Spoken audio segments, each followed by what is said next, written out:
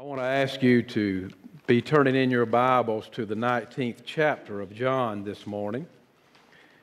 We have an outline that you can write in and follow along with us this morning. I want to just go to verse 28, 29, and 30 this morning. And as you reach there, let me read them to you. After this, Jesus, knowing that all things were accomplished, that the scripture might be fulfilled, said, I thirst. Now a vessel full of sour wine was sitting there, and they filled a sponge with sour wine, put it on hyssop, and put it to his mouth. So when Jesus had received the sour wine, he said, It is finished. And bowing his head, he gave up his spirit. The book of Romans in the 6th chapter tells us that the wages of sin is death. The payment for sin is death. It tells us that death is the only payment. It is the only currency that our Heavenly Father will accept to wash away your sins. The only currency. Throughout the Old Testament, there were millions of lambs slain. I said there were millions of lambs slain.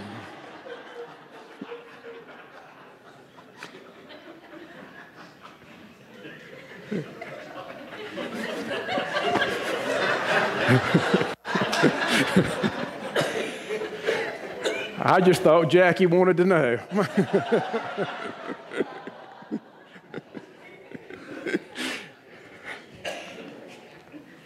That was you, wasn't it, Jackie? Thank you for that confession. Facebook will wait. There were millions of bulls. There were millions of animals.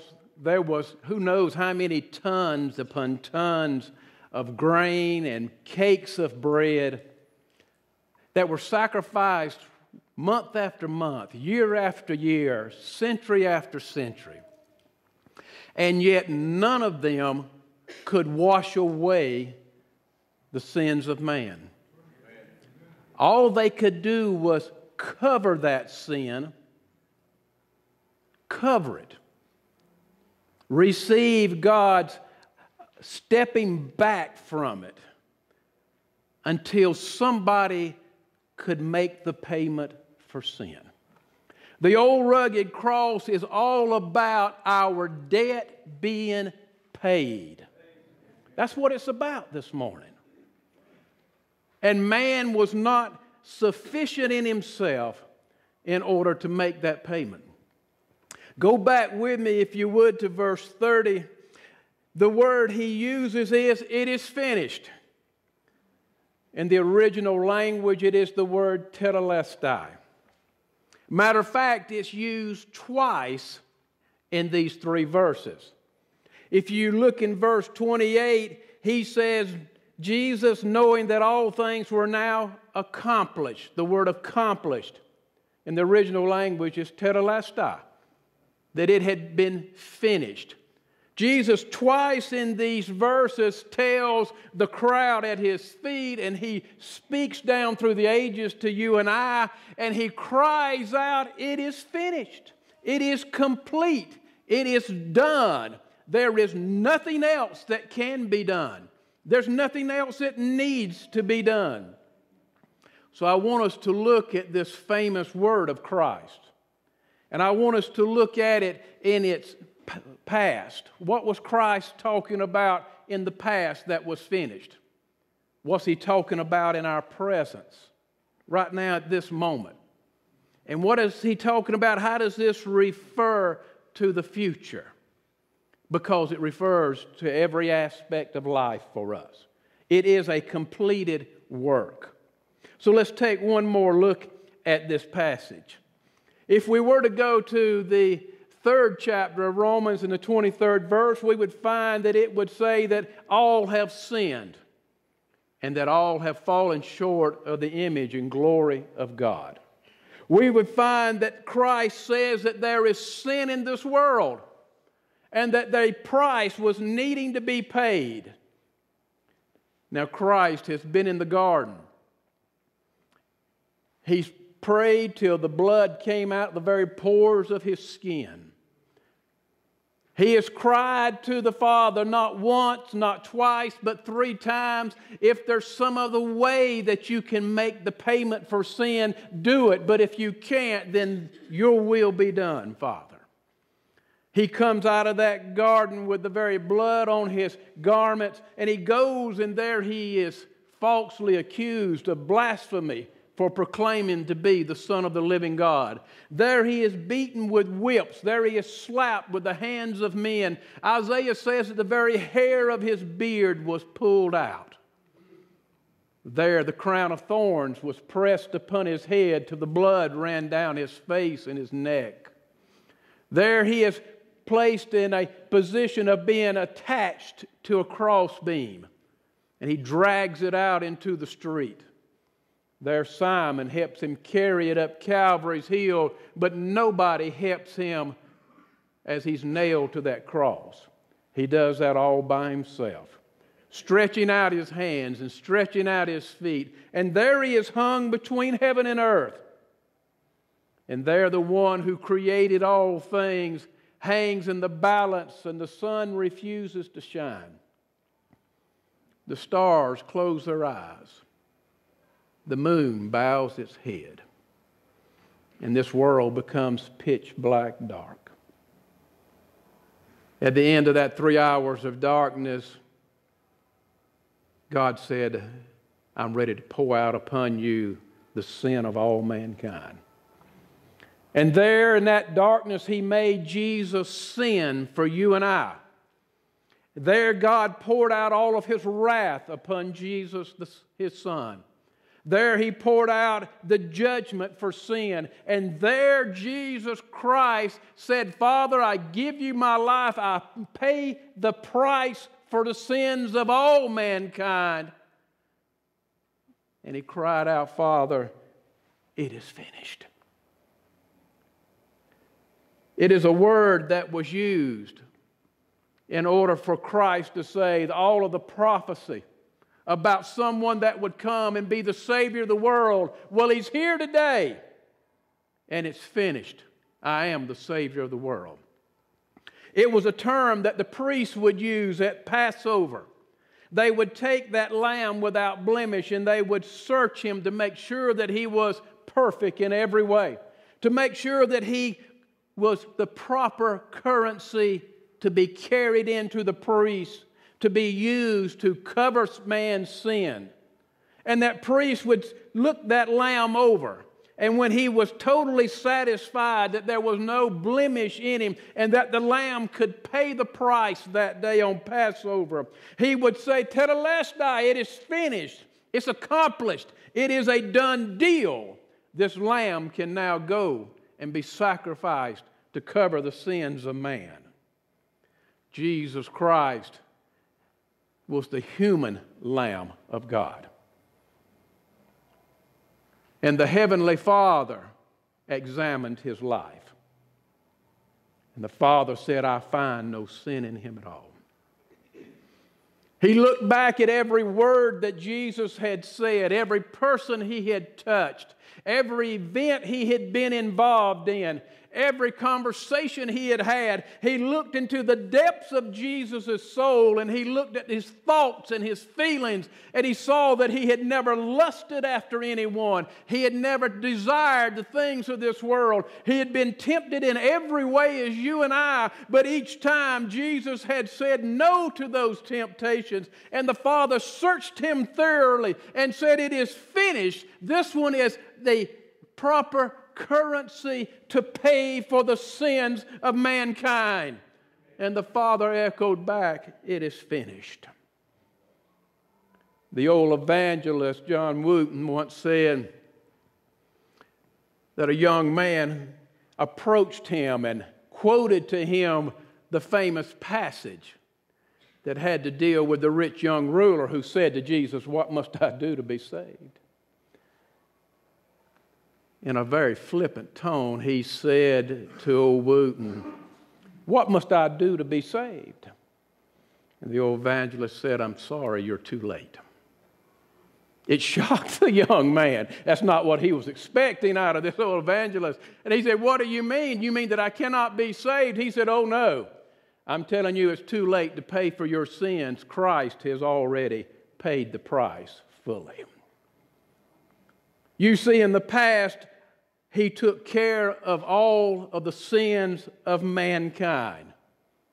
It is finished. You never have to go back and do anything to make a payment on your sins. You have no sin debt this morning.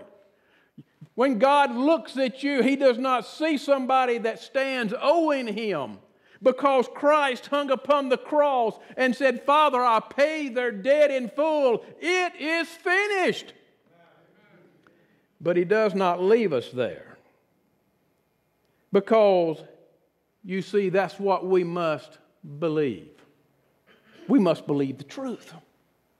We must believe that Christ is the payment of sin. We must believe that He's fully atoned for us, not just covered our sins like a blanket, but He has atoned for them. They are there no more.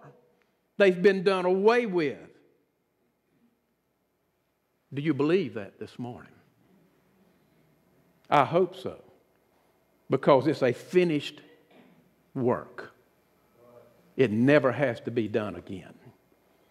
But this word also brings to mind the presence in which you and I live right now, today. And Jesus said, "It is finished" right now. We could say it stands as finished right now. It stands as finished. It is the idea of going beyond believing to abiding.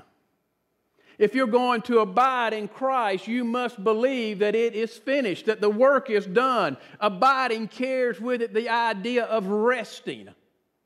If you don't think the work has been done, you're not resting, you're constantly doing something. The old adage that we said in seminary was, those folks are saved and they're working their way to heaven. Oh, they believe that Christ died on the cross for them, but they believe they had to keep up the good works or they would still lose their salvation. My friends, that work was finished on Calvary's cross in the past, and it is finished today. It keeps us saved. It stands today monumentally throughout the ages as the work that we can abide in as Christians. We have the payment of sin placed upon us. We are debt-free this morning. Debt-free. You would use this word tetelestai if you were referring to a painting. When people step into the museums of the world and they look at the great art, they look at Mona Lisa and they say, it's finished. Who's going to walk in behind it and say, this thing needs another good coat of paint on it, and I think we need to change her hair color and give her some teeth so that we can, that's always been the question. Why is her mouth that way? And I told them it's because she didn't have any teeth. Why you want to grin and just show gums? That's not exciting at all. But it's a painting and it's finished. Nobody would go in and touch it. You wouldn't pull out a copy, or you wouldn't pull out the original manuscript if you had it of Romeo and Juliet and say, I think we'll add a little bit more to this. And we'll have them come back as zombies or something. That's kind of what they do on television this day and time. Everybody comes back to life as something ungodly. But you wouldn't do that. It's finished. A picture, it's finished.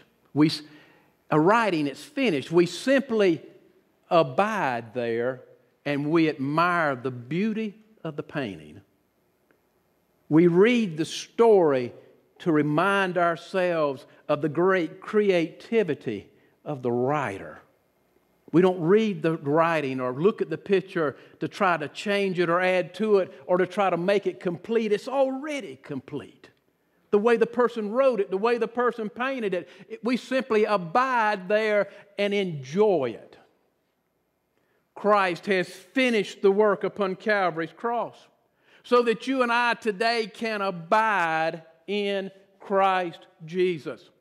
We don't have to work to get ourselves saved, to get ourselves to heaven. Christ has already finished that. He's accomplished it. It's a done deal. We abide in our salvation.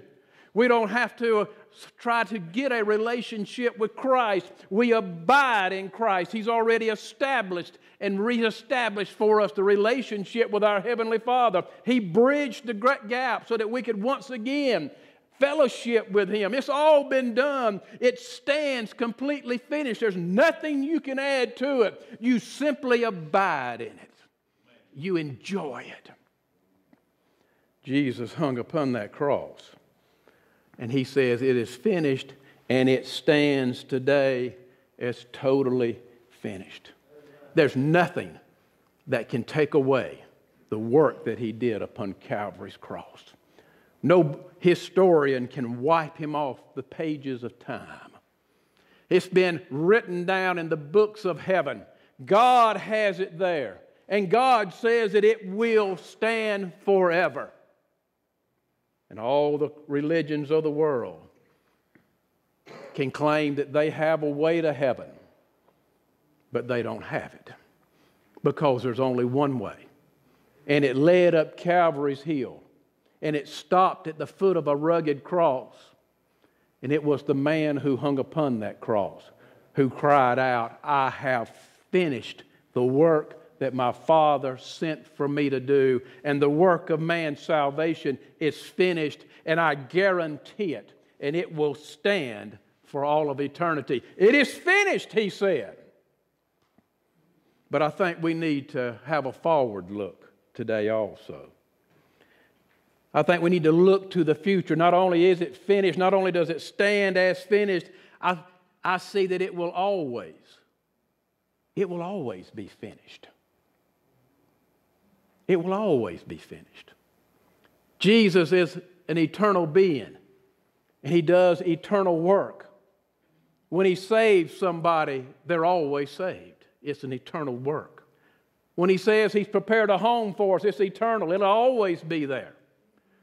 God is not a God of 20-year buildings, 50-year buildings. He is the God of eternity.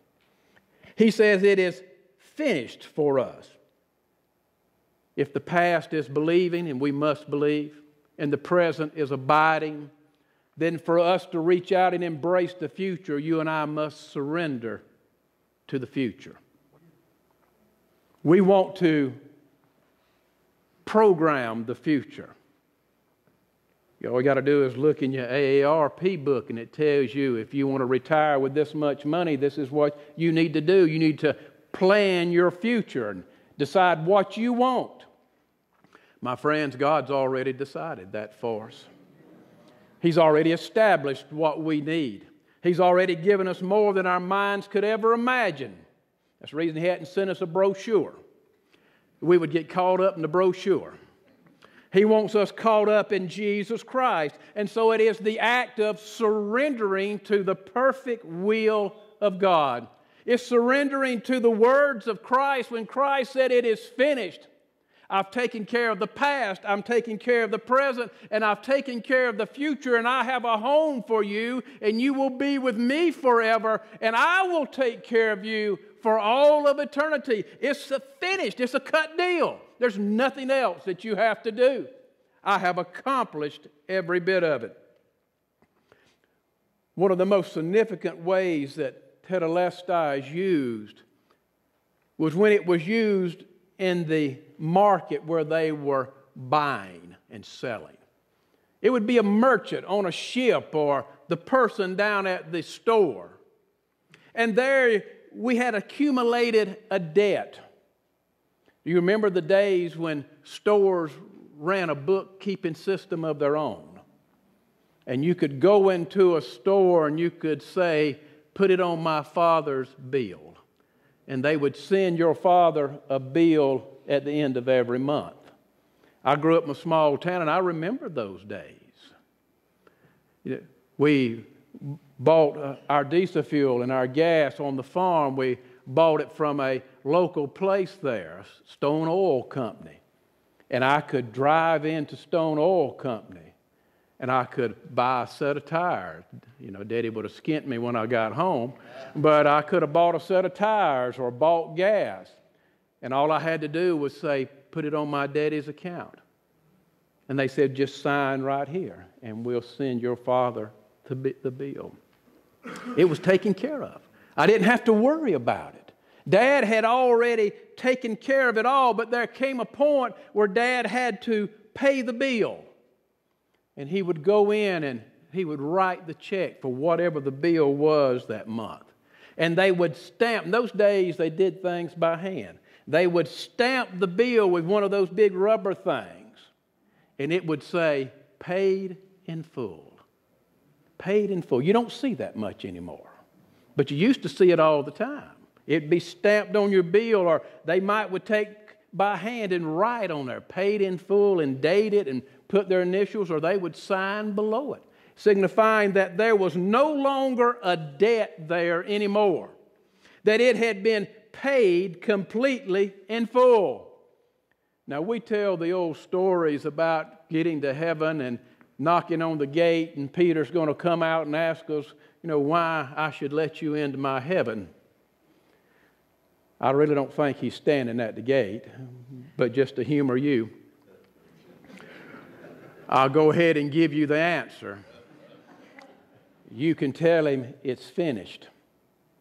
I don't have to do anything. I don't have to bring anything to heaven because my Savior has paid my debt in full. It is finished. It is finished. I don't have to jump through any more hoops to get into heaven.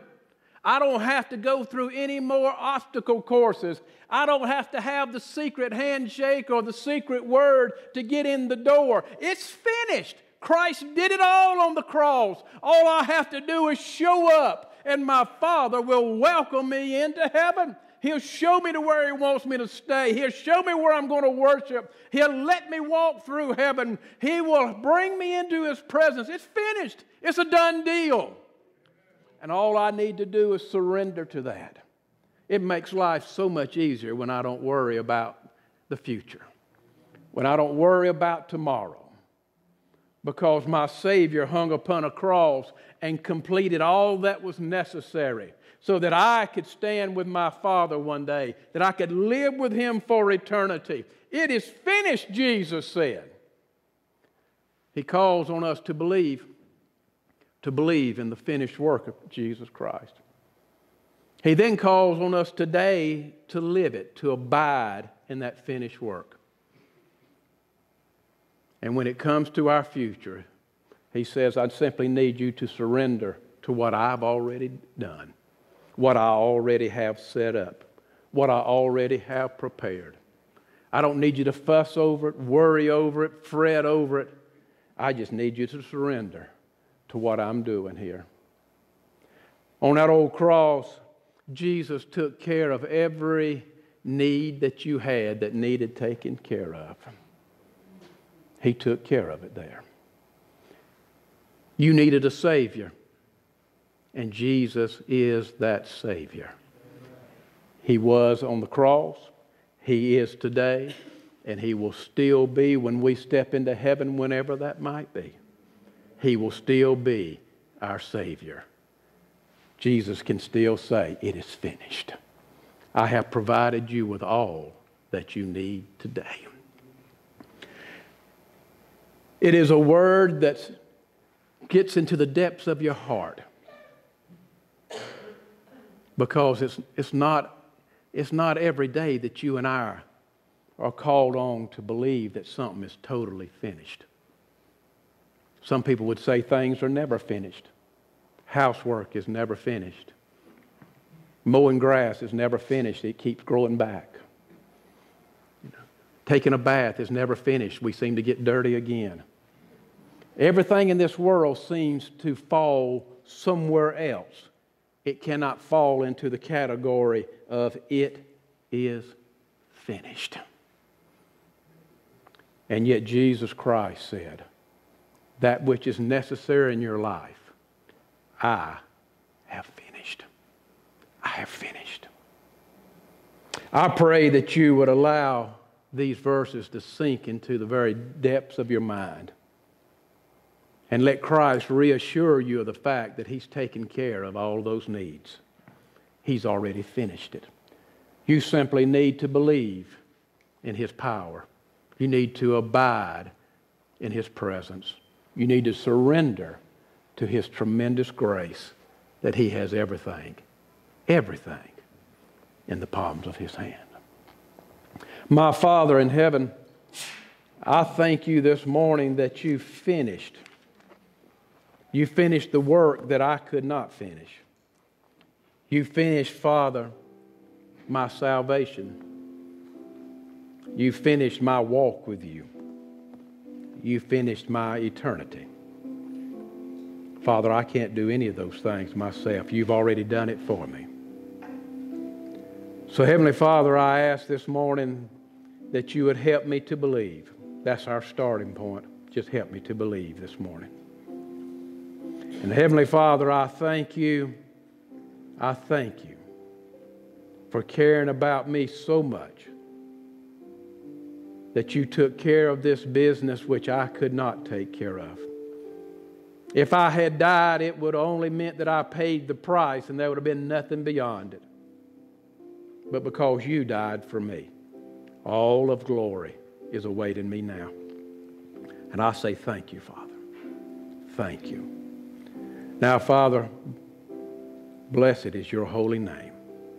In Christ's name I pray. Amen. Let's stand.